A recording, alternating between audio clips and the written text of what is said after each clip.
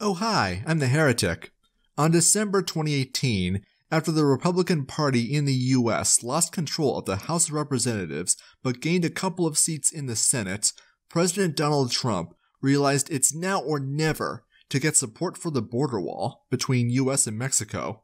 You know, the border wall he campaigned on, his supporters exclaiming, "Build the wall!" The one he said Mexico would pay for? Besides the obvious fact that Mexico isn't paying for it, Trump needs Congress to approve and fund the construction. Congressional Democrats are staunchly opposed to it, so given how many seats that they have in Congress, there was a libertarian's chance at an Ivy League's professorship that a Democrat House was ever going to pass it, come February. Negotiations with congressional Democrat leaders in a publicly televised discussion, well, put a bunch of overly opinionated boomers in one room and you know what happens. You want to know something? You've said it. Okay, you want to put that on my... You've said it. I'll take it. Okay, good. You know what I'll say? Yes. If we don't get what we want, one way or the other, whether it's through you, through a military, through anything you want to call, I will shut down the government. Okay, absolutely. As such, they tried to get Trump to blink on his threat to shut down the government. While it's awfully rude of the state to threaten us voluntarists with a good time, there's details about the government shutdown that most people aren't aware of. So I want to use this video to explain what a government shutdown actually means and what it means for you. Let's do this. So first off, what causes a government shutdown in the US?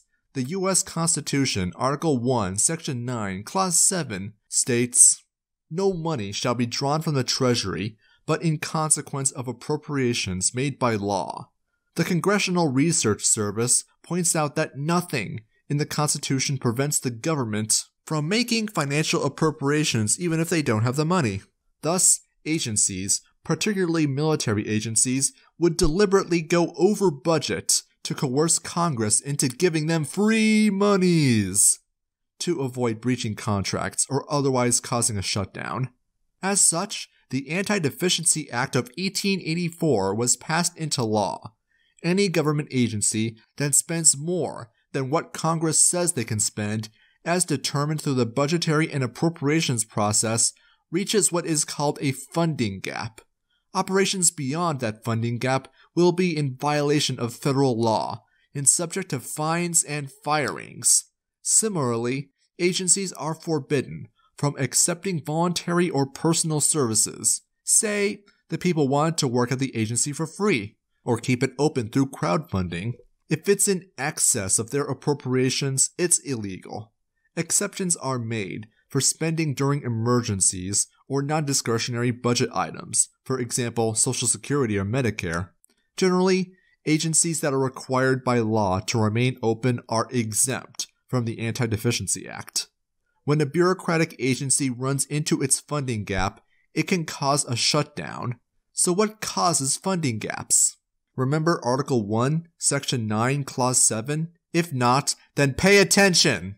Appropriations of government money are made through Congress, either through the budgetary process where the President of the United States submits a budget proposal to Congress, who negotiate, vote on, reconcile, and submit a finalized budget to the President to sign or veto. Alternatively, the government can be funded through continuing resolutions or CRs, which temporarily fund the government for a period determined in the CR itself, which only needs to go through the regular legislative process. The same is true with so-called omnibus spending bills. Naturally, Congress could also fund individual agencies through the normal legislative process. Failing to create a budget, continuing resolution, or omnibus spending proposal to pass, well, federal bureaucracies whose funding comes from discretionary budgeting and whose function is considered non-essential will shut down. Of course, what non-essential means is determined by the government, and we'll get into more detail about that shortly. So what's a federal bureaucracy to do when they aren't any of those things, and they can't keep the lights on because of a funding gap? Now, bureaucracies have attempted to remain open during funding gaps, expecting future payments from CRs. However, U.S. Attorney General Benjamin R. Civiletti put a stop to that in 1980 and 1981. So what other options do they have? Will they stop operating until funding is restored? Though calling it a shutdown is a bit of a misnomer, implying it won't open again. But the term used is shutdown, so that's what we'll use. Now, the effect of a shutdown is that employees are furloughed. Yay, more vocabulary words! The important part you need to know is that employees aren't allowed to work at those agencies, as per the Anti-Deficiency Act, being suspended from their job without pay. Furloughed, not fired, just to be clear. If their agency opens again, they can expect to keep their jobs. Now, nothing prevents Congress from legislating that bureaucrats receive back pay for the hours they would have otherwise worked, as was the case in the 2014 government shutdown and the 2018 shutdown, which is current at the time of this recording. But this is not a feature of shutdown procedure in US law. But as you might imagine, without employees to keep the operations going, the bureaucracy is essentially non-functional for the duration of their funding gap. Once funding is restored, assuming it is at all, and the funding gap isn't the result of an act of Congress to deliberately destroy that agency through starving it of money, well, everyone gets back to work. This is a simplified explanation of the mechanics of a shutdown. If you want to know more, I will include a link to the Congressional Research Service PDF explaining how shutdowns work in the description. So now that you know how shutdowns happen and how they work, let's take a look at the current shutdown. Trump wants a physical wall on the Mexican-American border. Such a wall would infringe on freedom of movement even more so than government borders already do. The US government is also in the process of stealing people's land through eminent domain laws, in which the government authorized itself to take privately owned land as long as it's for public use. In this case, the border wall. The US Department of Justice is already attempting to seize privately owned Texas land, either through negotiating a price or simple litigation and force. On the other side, you have Senate Minority Leader Chuck Schumer, who refuses to give Trump the $5 billion he's asking for in building the wall, denying Trump the votes he needs to get his proposal passed through Congress. Schumer is obviously wanting to use open statist borders to import statist, welfare-dependent voters. Whatever your personal opinion on this matter is, you will be forced to pay for it either way. No matter which way you slice it, neither side comes out good, but their impasse has led to the prevention of any continuing resolution that might have continued appropriations for government agencies from being passed into law. If Schumer attempted to pass a CR, Congress, still under control by Republicans until February when the Democrats take the House, wouldn't pass, and even if it did, it would never be signed into law by Trump. Conversely, the votes aren't there for Trump himself to get his preferred continuing resolution through Congress. As such, all non-essential government personnel are on furlough until one side caves. But truth be told, the back and forth between Trump and Schumer isn't important. What is important is that the government shutdown is a powerful propaganda tool, one wielded against you and your liberty. Thomas Sowell explained this to one of his classes, and I'm paraphrasing here. Imagine you had a federal agency in the US that did two things. 1. Give medicine to sick children, and 2. Build statues of Joseph Stalin. Now imagine that same bureaucracy had its budget slashed, and as such had to cut one of those two programs. Which one do you think they would cut? Now common sense would dictate that the statues would stop being built. After all, it makes no sense that a US federal agency would build statues of a mass-murdering dictator of a foreign country. So if they had to cut one program, it makes sense that they'd cut that one, right? They'll cut the Medicine to the Children program.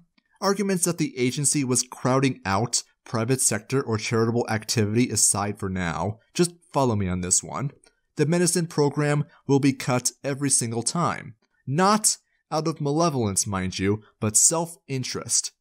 As it's in the bureaucracy's interest to get themselves as much money as possible, and it's the cut medicine program that will get their budget restored.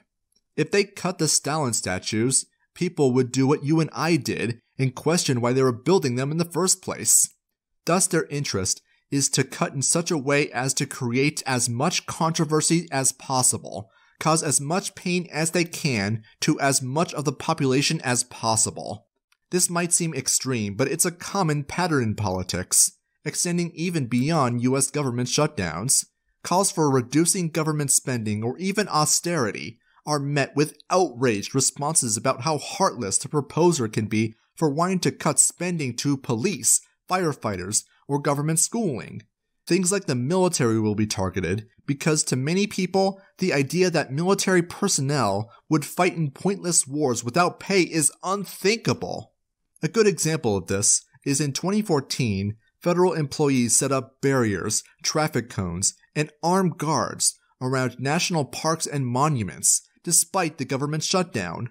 And more recently, many federal employees are sharing their sob stories about how the government shutdown is hurting them. Day 1 of the shutdown, got my furlough papers, had brunch with fellow feds, obsessively checked news and bank accounts, contemplated a #shutdown beard, drank at Jameson US with BT Stiller, ate Mom's Christmas cookies, fell asleep to British Bake Off, #shutdown stories. You have multiple bank accounts, had brunch with coworkers, and ate your mom's Christmas cookies. I'm sure the Rust Belt communities dealing with the stagnant economy and the opioid addiction crisis can so relate. Feeling so sad for you. No, not really. You destroyed Christmas for 800,000 employees. No one cares about you. If you are one of those employees, send letters to at least 3 congressmen and 3 senators demanding Trump be impeached. #shutdown, #shutdown stories. Congress has guaranteed that federal employees will get back pay. What you essentially have is a paid vacation. If anything, you should be demanding that Trump have a 3rd term, dumbass. Well, if my husband, who works for the state, doesn't get paid, we won't have money to give our elderly cat his insulin shots, so we'd have to put him down. #shutdown stories. That's not a sob story, that's a hostage situation. Gibbs monies or else the kitty gets it. In addition, the Department of Agriculture has stated that if the government shutdown doesn't end by February, they'll run out of food stamps, an event that will almost certainly result in riots, as people dependent on the state to simply feed their families will become desperate. All of this to maximize the public's perception of pain the shutdown is causing, so that the public will demand that the government agencies' budgets be restored or even increased. Anything to absolve themselves of the anxiety they feel that people are suffering, in addition to having to put in the hard work of figuring out ways to solve these problems without the state. Even if they're ultimately being manipulated into supporting more government spending, which will eventually lead to either greater taxation or inflation, as well as reinforcing the insidious meme that society wouldn't function without the state. It's all a trick, using your empathy to trick you into supporting ideas that will harm not only the people you want to help, but yourself in the long run. If you don't believe me, well, remember what I said about essential versus non-essential government services? The essential services being the ones that remain open during a government shutdown? Well, let's take a look at only some of the services that the state determines to be essential and are still open. The espionage empire of the NSA, a term so coined by the Washington Post, will continue unimpeded. Dragnet surveillance of every conversation you have on your phone, your geographical location, your text messages, your contacts, all will continue to be collected by the state, with the NSA's $10.8 billion budget with facial recognition cameras and real-time surveillance that will ensure the government knows where you are and what you are doing at all times. That's not just for US citizens as well. The NSA will continue to use its $500 billion espionage empire for programs like Echelon to spy on virtually any phone call, email, text message, what have you, around the world. Conducting surveillance on peaceful political groups like Amnesty International, Greenpeace, or others, while also shamelessly meddling in foreign elections around the world. Back to the domestic front, Americans will continue to be victimized by random searches of their property without even the pretense of law and order, by getting a warrant signed by a judge. The Transportation Security Administration, or TSA, will continue to issue random pat-downs, strip search people with full body scanners, and do general security sweeps with x-ray machines and drug-sniffing dogs. All of it little more than security theater, designed to give people the illusion of safety, even if all of these blatant invasions of our privacy and property rights don't actually work.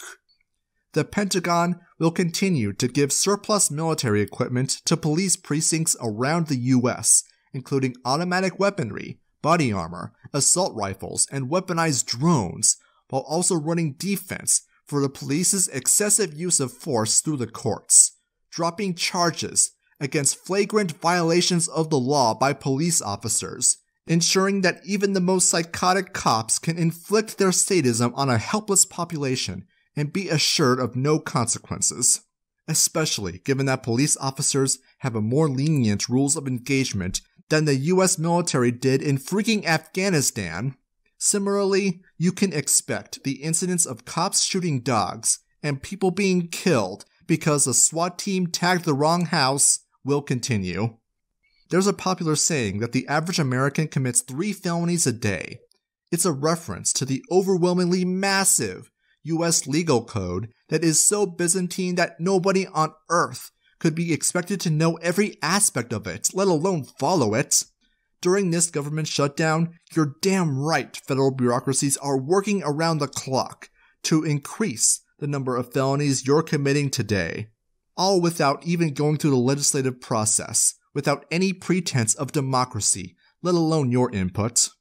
You know, if Trump took $5 billion out of the NSA's budget, he could easily pay for the wall. Hell, take that money out of the $10 billion he used to bribe Mexico and Central America, and you can pay for the wall and get Mexico to pay for it, indirectly. But they aren't going to do that. Both parties work in the interests of their own power. As such, their actions must necessarily further the interests of the state. As a propaganda tool, the government shutdown is insidious in its effectiveness and the way it conceals the blatantly criminal activity the state continues to engage in. Oh, the government's not spying on us because it's shut down. Even though that's not true at all.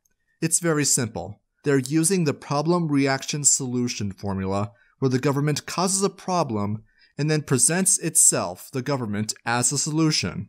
Problem: children aren't going to get medicine because the government program that gives it to them is out of money. Reaction: oh no! The absence of stolen taxpayer money being thrown at this problem creates the perception of the problem being made worse, and prevents me from conceiving alternatives of solving the problem beyond government force. Solution: give the government program that was only slashed of its spending power because of the government more money. Thus, people are not only spooked into accepting having more of their hard-earned money stolen from them by a coercive monopoly, but are tricked into thinking it's the only way to solve these problems. So with all this in mind, why wouldn't the state want to do this? Circling back to the current standoff between Trump and congressional Democrats, the threat they're wielding against each other is that people may perceive certain priests of sadism as the cause of their anxiety, and thus wouldn't vote to re-elect them in coming elections. Both are ultimately going to increase the size and power of the state, just in different ways. Either Trump is going to point guns at people to prevent them from entering the country, as well as seizing privately owned land along the border, or Democrats are going to accelerate their plans of implementing authoritarian socialism by importing more Democrat voters, pointing guns at the rest of us to pay for their welfare state. Either way, you're still going to be spied on. Pointless wars around the world will continue, the police will continue to be militarized, and any pretense of the so-called rule of law will continue to erode.